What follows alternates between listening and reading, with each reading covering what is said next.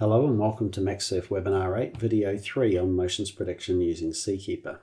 We've seen the basic parameters that we need to enter into the program. Now let's take a look at how we do that in practice. We start out in the Seakeeper program, and like the other analysis programs, we work our way through the analysis menu from top to bottom to enter the required data. We start out by measuring the hull that we've loaded in from MAXSURF. We can define the number of map sections, typically between 20 and 40, and we choose the number of mapping terms to calculate the conformal mapping approximation to the actual sectional shape.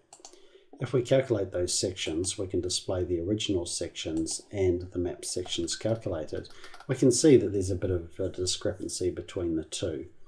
If we want to improve the accuracy of the section mapping, we can increase the number of terms that we use. So if we increase the number of mapping terms, we can get a more accurate fit. But you should be sure to always check the fitted sectional shape. From there, the next step is to choose the type of vessel. So in this case, we either choose a catamaran with its demi-hull spacing or a monohull. And following that, the mass distribution. Recall that we define the mass distribution in terms of the pitch and roll radii as a percentage of the length and beam respectively. So we've got our pitch gyre radius as 25% of the length, and our roll gyre radius, I'm going to have 38% of the beam. And the last part of the mass distribution is the vertical centre of gravity. It's important that you enter that accurately. You must have a positive GM so that the model is stable. And VCG does have a big effect on motion, so make sure you get that VCG definition correct.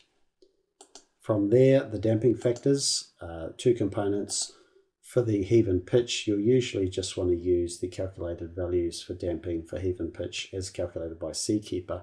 But if you want to add any additional damping, this is where you enter it as a factor of the velocity. For roll, we enter in a coefficient that's the total roll damping due to viscous effects.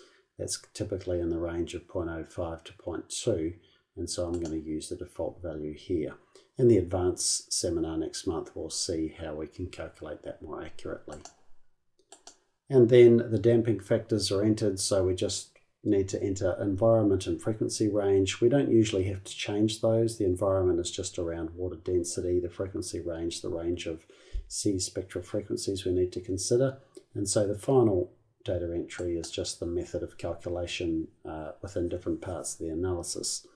If we have an immersed transom, then we can choose the option to consider transom terms for corrections associated with the low pressure zone associated with the immersed transom.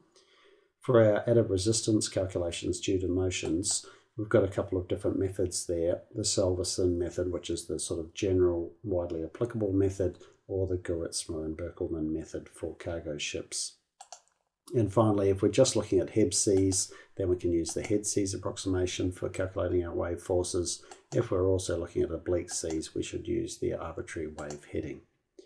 So that's our overall inputs relating to analysis.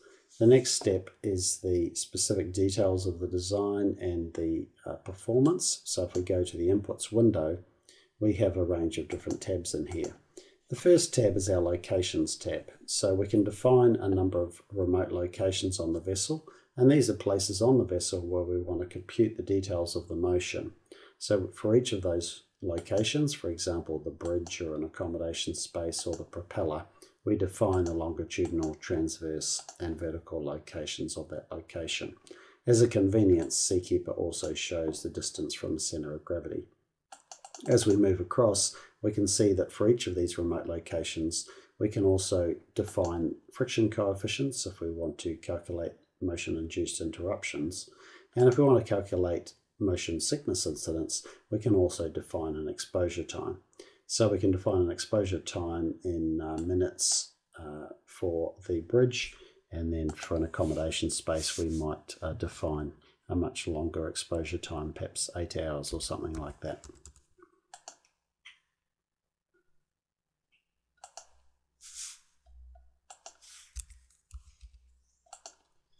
So the next tab is our speeds tab, and in the speeds tab we of course define a range of speeds, just entering in the speed in knots. If we want to add or delete items from any of these tables, we can just use the commands from the Edit menu. Notice that we have the checkboxes on the right hand side, so we can define a whole range of speeds or other data, but then just turn on or off the items we actually want to analyze on the next calculation cycle. The headings tab is the next one, and we can define the headings. Remember that following C's are at 0 degrees, head C's are at 180 degrees, and a range of heading angles in between. And then finally, the C state itself. You can see here I've defined a range of C states using the standard terminology. And for a C state, we define the type of C spectra that we want to use. So Seakeeper supports ITT-C, Bretschneider, John Swap, DNV, and Pearson-Moskowitz spectra.